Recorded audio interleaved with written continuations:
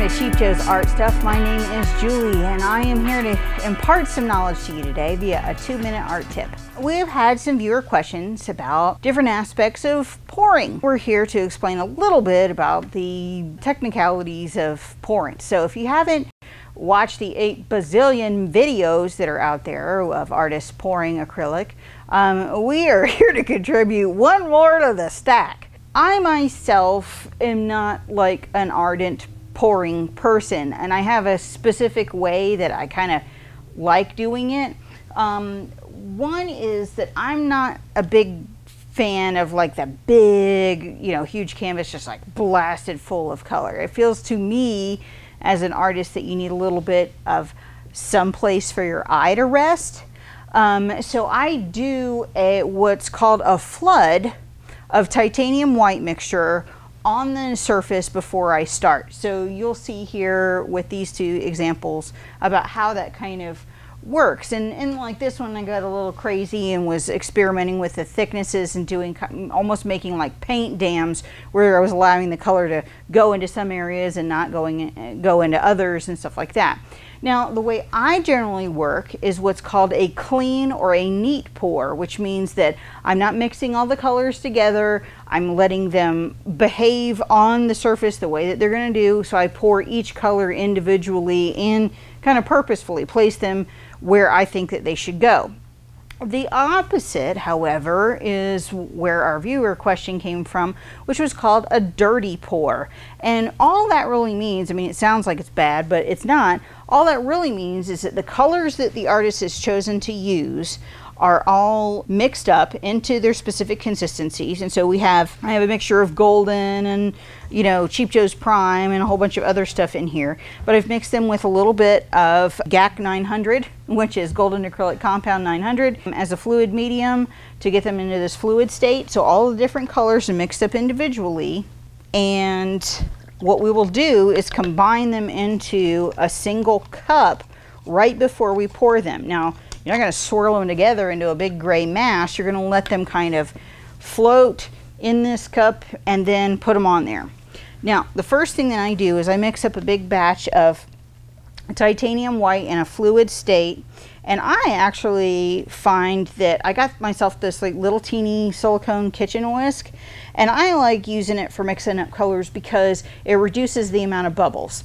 Now, a lot of pouring experts will tell you that you mix up your colors ahead of time and then give them like at least 12 hours to rest so that all the bubbles fall out of them. Well, that involves prep. I'm not into that. And so I find that using this whisk and stirring them slowly reduces the amount of bubbles. So that's my handy little tool that I got at the kitchen store. But let me show you. We're going to do this titanium flood right now, and I've got my little handy Rubbermaid lid here as my catch. Got a Cheap Joe's wood panel here that I like to use. It is unprimed because kind of don't need it. We're gonna go crazy with the color here. Now we are letting this color go all over the surface. And we don't have to take it all the way to the edges right now. I mean, because when we add more color, it's going to push this off to the side. So we're going to add just a little bit more. Get a little bit soupy. I don't care. You can see you got nice coverage. We do have a bunch of bubbles. We have some bubbles, but it is fine. All right, so done with our titanium flood. All right, now what we're going to do is what we're going to call what's called a dirty pour. So here is my big cup here. I'm going to pour a little bit of spring green in here.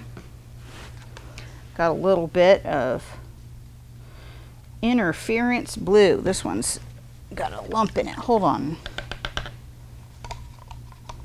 Pause for mixing here.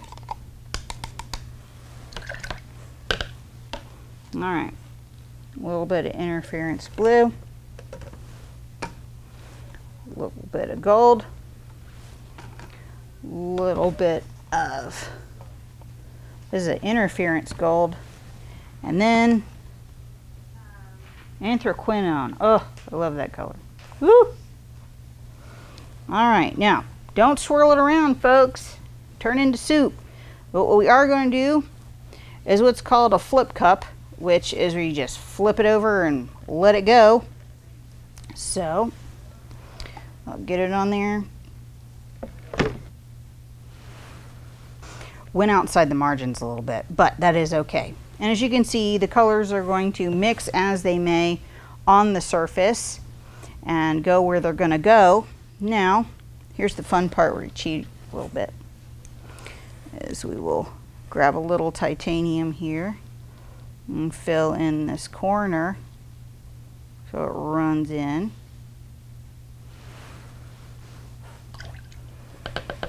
And then maybe we tip it a little bit here or there. But I kind of like where that's going, so I'm not going to mess with it too much. Just push a little bit of this titanium to the edge.